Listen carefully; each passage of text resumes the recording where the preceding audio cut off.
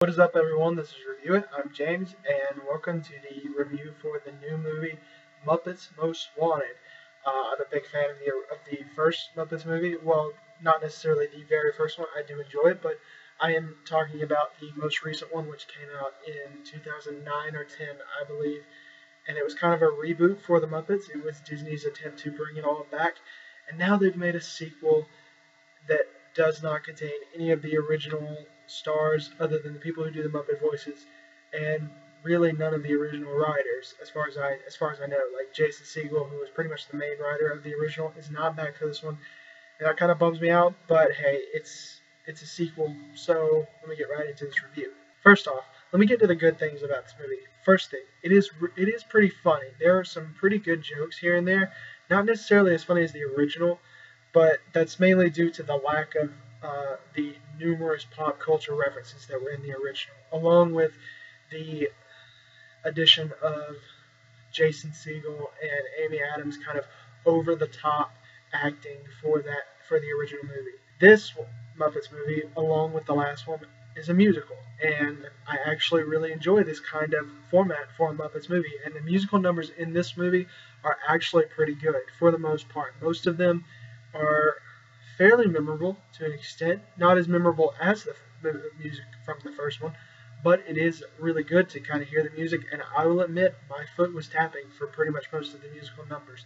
The plot in this movie is also really good. It's basically just a new story for a new movie where this evil look-alike of Kermit named Constantine breaks out of the Russian gulag and makes his way to the Muppets gang, where he switches places with Kermit, gets Kermit arrested in the gulag, and him, along with Ricky Gervais's character, Dominic, bad guy, they both team up and they have this big scheme to carry the Muppets on a world tour at all these different locations in order to pull off these big heists of treasures and things like that. And I will say the plot is actually pretty fun. It's a little bit more kid focused than the last one. It doesn't have as many it doesn't have as much appeal to older audiences, unlike the last one. The last one was very much a full family movie where anyone of any age could enjoy it. This one feels much more focused towards kids, but I'm not going to say that the plot wasn't good. It was actually pretty decent. Now, there's not too many bad things with this movie, but one, and this is not necessarily a full negative, it's just kind of my opinion, and it's not as good as the first one.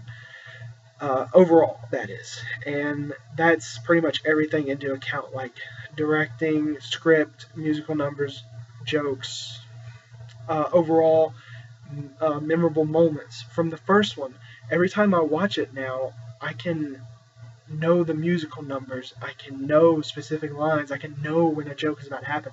If I were to go watch this one again, I wouldn't really be able to remember any of the musical numbers. And another thing I really didn't care much for about this movie is it doesn't have the same kind of spirit as the first movie did. And what I mean by that, the first one was a reboot, and it really felt like they were trying to make the Muppets popular again. It felt like everyone who was involved with the movie knew the Muppets like the back of their hand. They knew the kind of humor that the Muppets could do, and this movie didn't really seem to have that. It had more of a playful, childish humor to it.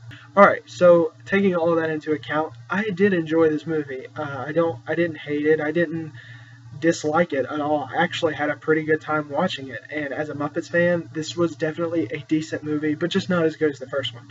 So whereas the original one, I would give it like a 4.5 or a 4.75, I'm going to go with a 3.75 out of 5 for Muppets Most Wanted. So that's basically like a rent-it / matinee. So if you're definitely in the mood for a Muppets movie, if you want to take the kids out and see the movie, then this is definitely a good one to see. So yeah, I enjoy the Muppet movie. I just wish it was as good as the first one. So that is it for this review. Also, my new gaming channel has finally gone up. There are videos up there right now on it. I will put the link in the description, so please go check that out. And thank you for watching. This is ReviewIt. I'm James. See you next time.